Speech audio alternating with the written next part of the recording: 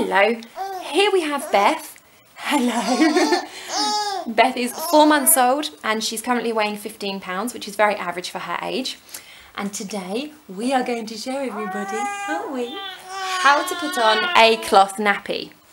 We have the Bambino Mio Solo, which is one of the most popular brands in the UK at the moment, if not the most popular. I think because it's just so readily available, you can actually buy this make in supermarkets. So at the moment, Beth is wearing her modesty pants, aren't you, for modesty? Yes.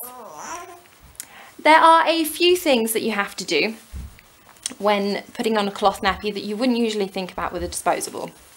One is how far up you're going to place it. Now, this will change depending on the age of your baby. If you are putting a cloth nappy on a newborn, it's okay for it to go slightly higher up because the cloth nappies are so big on newborns. But when they are that much older, what we're looking at is getting the top of the back of the nappy into the smallest area. We don't want it halfway up the back like a disposable nappy would come, because you're considering leaks in a disposable. You're looking for it to go very high up the back. In a cloth nappy, that's not the case. You're considering comfort. They're less likely to leak than a disposable, in my opinion, although they're not completely bomb-proof.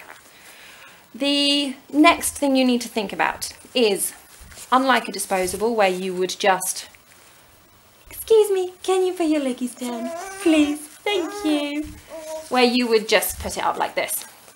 That creates a huge bulk in here and restricts the leg movement. What you need to do is pinch in. Hopefully baby doesn't wiggle too much at this stage, but you can do it one-handed if you're practiced, yes. But pinch in and think about the elastics going into the leg creases. It does become very easy with time. So it can be done one-handed. Can't it? Wiggle, wiggle. Yes. It's obviously much easier when you don't have swim pads underneath as well.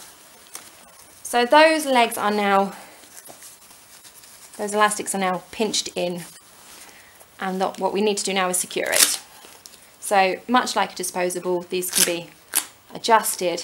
What I like to do is put my baby finger here and just put some pressure on the elastic so it goes around the leg. Place, in place, right there. Again, baby finger on, hold this down. Then we can do a quick leg check. This is what I do. Pinch here and just pull the elastic away if what you find is it's too loose. And you pull away slightly and you can see it comes away from baby skin very easily. That's going to promote leaks. You don't want it so tight that it's going to cut off circulation. And there is a lot of give in these elastics, so it's not too bad. One thing I do like to do is alternate between brands. So this time I would put a Mio Solo on her. The next time I might go for a different brand so that it fits slightly differently. It's all the same principle for putting them on, but it will fit slightly differently. So the elastic is not rubbing in one area on her leg constantly, but it's really not too much of a worry. So if I pull this now, it does pull away, obviously, but it's going to take a bit more pressure. So there's nothing that baby can really do to move that, and as you're picking them up, it's going to stay on. Again, check the same with the other side. That is pulling away, but it's most likely because we've got the swim pants underneath. So we just tighten that up a bit. And then the final check that we do, penultimate check that I do, is just check that you can get your fingers in around here. We want a nice, at least a 2-finger gap around the middle. What you don't want is when baby sits up is this to push in too tight. So that's one thing I do consider when I'm buying certain brands of nappies. Some of them are so firm here they just will not bend. Bambino Mios are not too bad in that sense, but some brands can be, they have a really wide band here, so you do want to look at that.